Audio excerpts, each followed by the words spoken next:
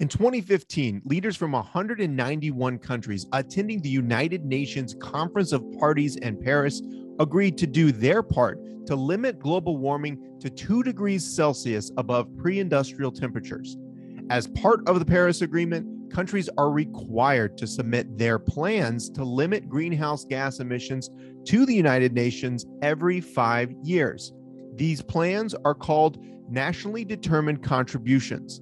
Countries were required to submit their initial NDCs in 2015, and their second NDCs were supposed to be submitted last year. But due to the pandemic, the UN delayed the due date to 2021. Just under 60% of the countries that agreed to the Paris Agreement have submitted new NDCs in 2021.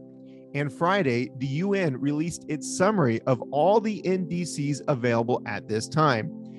And the bottom line is that based on these NDCs, scientists expect the planet to warm 2.7 degrees Celsius above pre-industrial levels by the end of this century.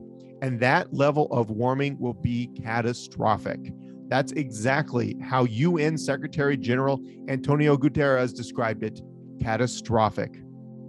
Based on the NDCs, global greenhouse gas emissions are expected to be 54.8 gigatons by 2025 and 55.1 gigatons by 2030. Remember, parties that agreed to the Paris Agreement agreed to work together to limit global warming to just 2 degrees Celsius.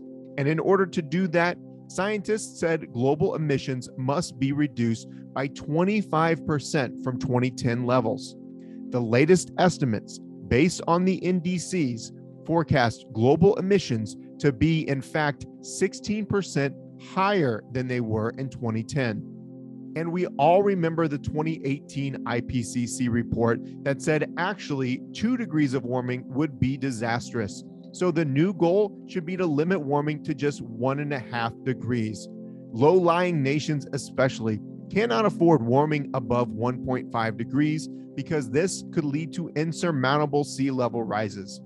To hit 1.5 degrees of warming by the end of this century, emissions in 2030 need to be 45% lower than they were in 2010. And again, remember, the current NDCs plan for emissions to be 16% higher in 2030 than they were in 2010.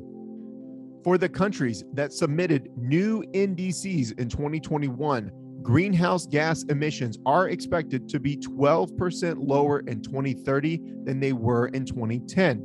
Now, the new plans of these countries are more aggressive than what they had submitted initially in 2015, but they're still not enough to achieve the target of a 16% drop by 2030. Now, you've probably heard of a carbon budget. It was referred to in the most recent IPCC report, and it's a way for scientists to set a threshold on the amount of carbon dioxide equivalents that humans can emit before the planet is locked into a warming greater than 1.5 degrees. Based on these NDCs, at the end of the decade, there will be just 55 gigatons of CO2 left in the carbon budget, which is basically just 1 year's worth of CO2 emissions.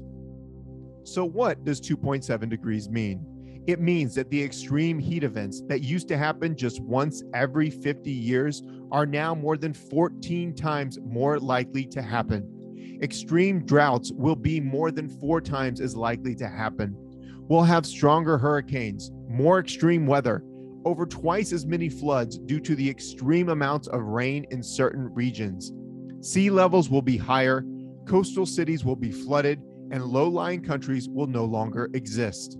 And to state the obvious, the UN report says climate change is projected to slow economic growth.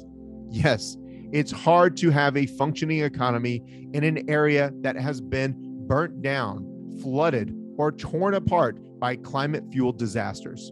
One interesting aspect of this summary is its finding that many of the developing countries' NDCs contain conditional commitments to reduce greenhouse gas emissions if they can get access to the much needed and frankly much deserved financial resources. This will be a major part of the upcoming negotiations at COP26. whether or not the countries that got rich off of burning fossil fuels will support financially the sustainable development of other countries. The original pledge was to mobilize $100 billion by 2020 for developing countries, but that goal has been nowhere close to achieved. But the bottom line is this: we cannot give up. We still have over 8 years before the end of the decade. These forecasts are based on existing NDCs, existing plans that countries have to manage their carbon emissions. So that means countries must step up and put forward more aggressive plans. We cannot wait. Countries must act now.